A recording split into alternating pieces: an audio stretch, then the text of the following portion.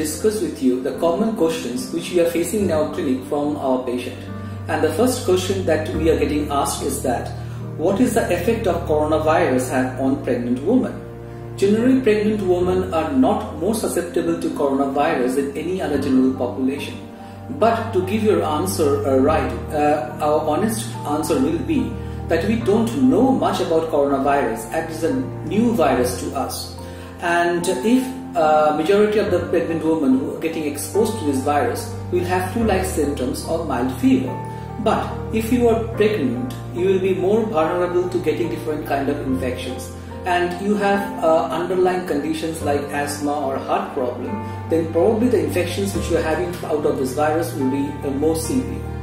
The second questions which you ask, because any mother are more anxious about their unborn baby, what will be the effect of coronavirus on my baby if I am diagnosed with the infections?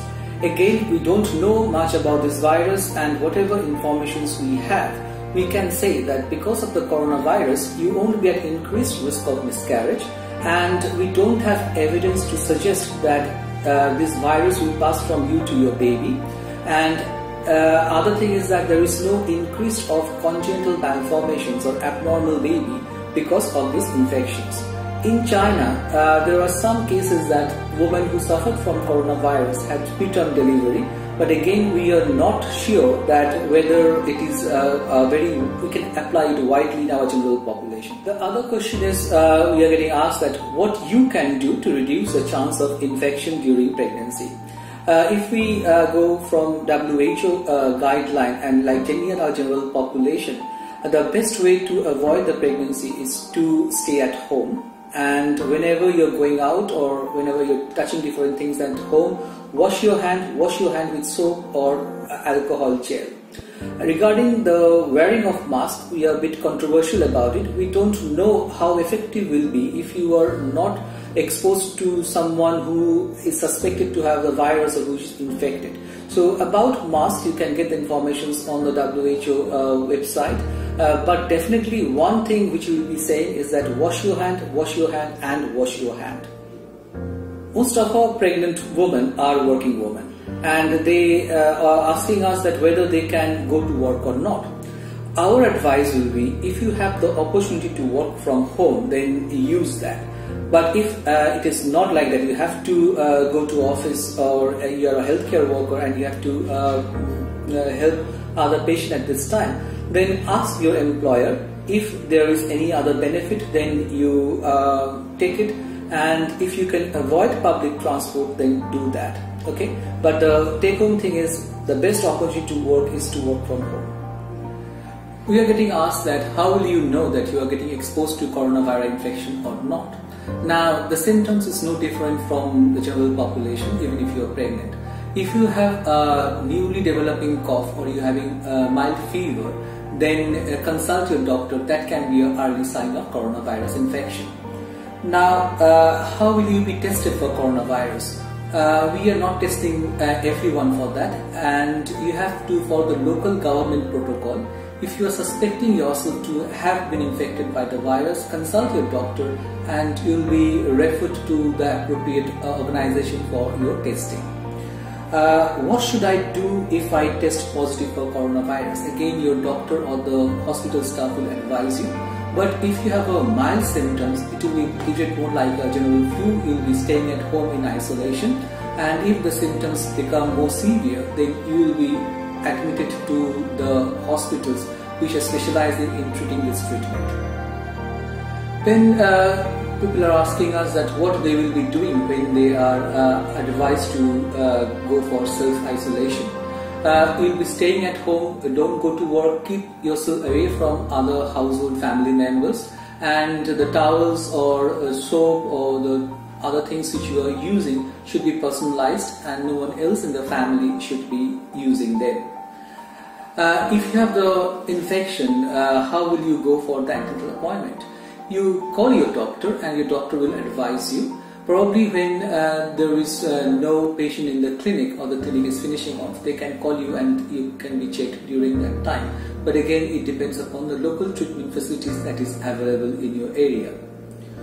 And the thing is, how will my care be managed if I have recovered from coronavirus?